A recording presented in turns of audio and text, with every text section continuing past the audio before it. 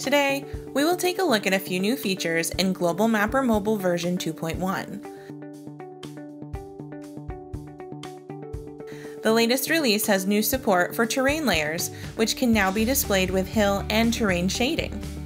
When you open a terrain layer, it will be rendered with the Atlas shader and the hill shader by default. The layer options will show the information associated with the terrain layer, including minimum and maximum elevation values and elevation units.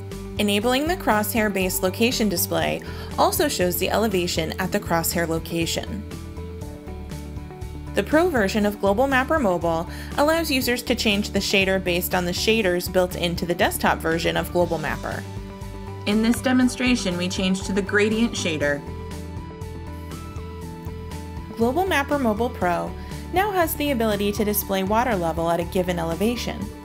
If set appropriately, users will see the shader change on the display and see the water level at the selected elevation.